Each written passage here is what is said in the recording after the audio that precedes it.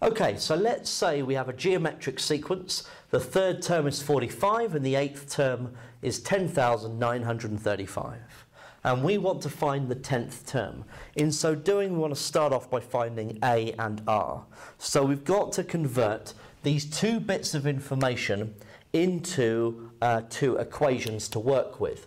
So if the third term is 45 and the eighth term is 10,935, then what this equation is telling me is that 45, using this formula here, is equal to A times R to the n minus 1. And so 3 minus 1 is 2, so squared.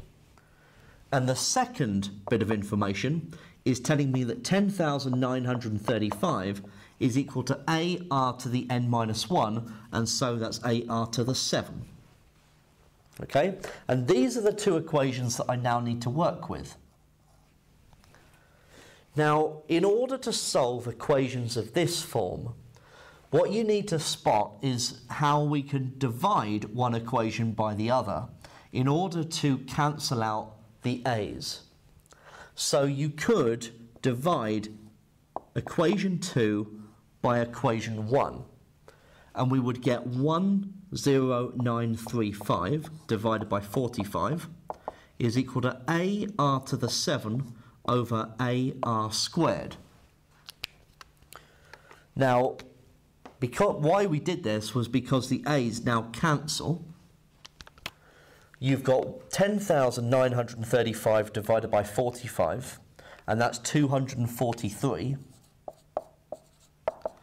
R to the 7 divided by R squared is R to the 5. So you could then fifth root both sides, and the fifth root of 243 is 3.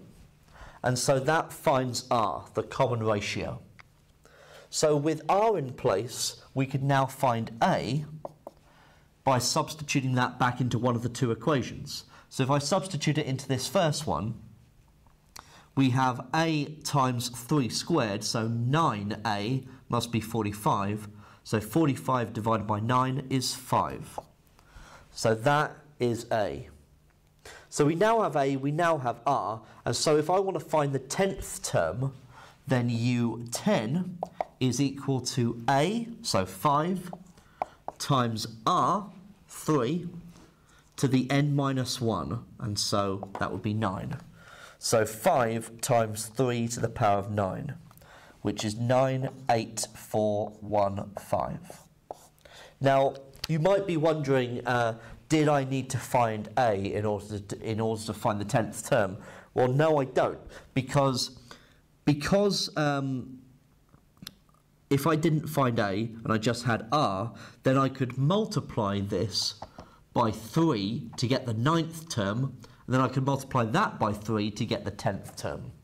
However, that wouldn't be a good method to use if we were finding the 100th term, for example.